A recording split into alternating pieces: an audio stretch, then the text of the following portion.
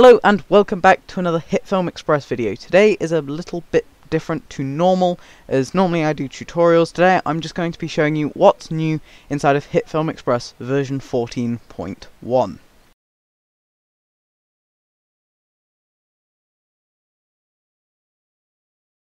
So if you click on this download Hitfilm Express button, it will take you to pay what you want, which will give you some options for some different sign-up prices, which a percentage of the money will go towards a good cause. This cause is the Australian bushfire emergency. There is a video explaining more about this and other videos here. If you do just want to get it for free, then just drag this slider to the start and press download. But if you want to help the world, then buy one of these starter content creator or VFX artist pack. They come with some really useful effects that can be used for any projects.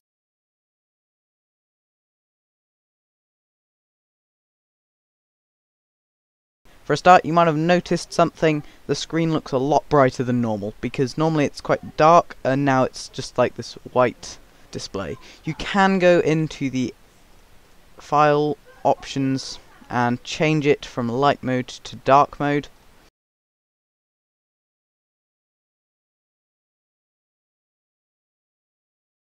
Okay, second thing on our list is new text controls.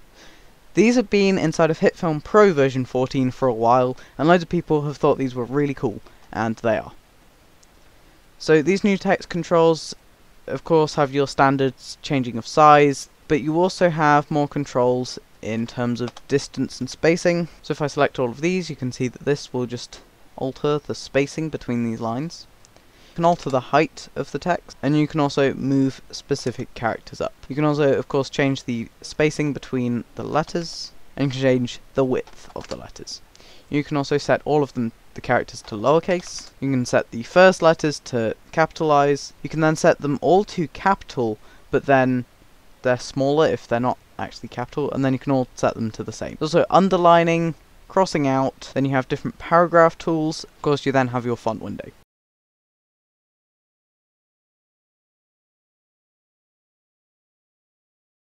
If you double click on the ellipse mask, it will create a mask that is the same width and height as the plane, which could be really useful if you're just trying to be really quick and snappy. They also get generated with randomly selected colours for the different masks, so it's easier to tell them apart. So as you can see, we have a red, we have a green, we have a yellow, and we have a blue. This also works the same for the rectangular mask, although this just creates a box the same size as the plane.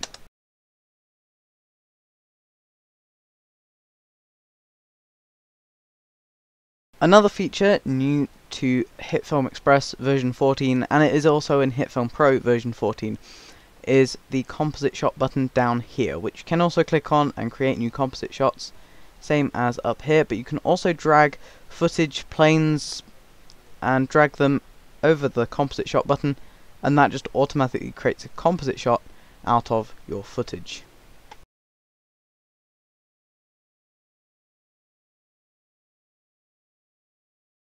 And another thing that they've added is the ability to drag and drop effects from the effects panel onto planes and other footage.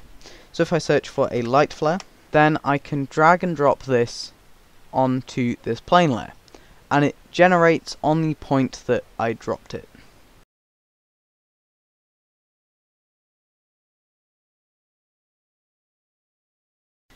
There is also a favorites tab, which allows you to see favorited effects, that if you selected an effect, then you can click the little star next to the effect, so the particle simulator, added to my favorites. That is now up in my favorites. You can also click the orange plus, or the green plus if you're in the darker display. You can add effects to this plane. You can also pin this open so that then it will stay open, so you can just quickly type in effects. It's quite cool.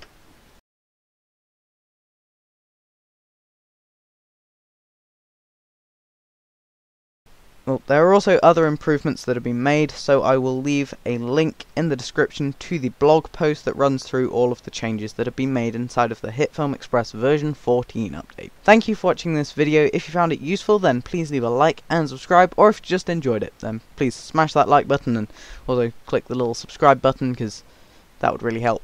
Thank you.